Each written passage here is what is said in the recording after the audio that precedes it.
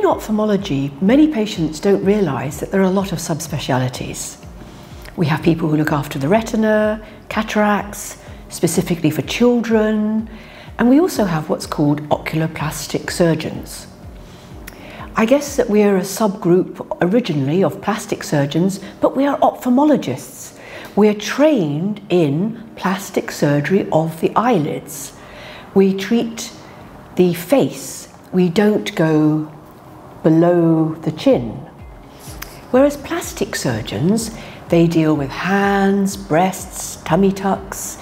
They're absolutely wonderful surgeons, but they're not specifically only doing eyelid surgery. An oculoplastic surgeon understands the eyelids really well. We understand their function, how they protect the eyes, how they distribute the tears, how they can have medical and surgical problems that need addressing. I'm an oculoplastic surgeon, and I've done 4 years training as a junior doctor, and I've now been a consultant for 25 years doing oculoplastic surgery.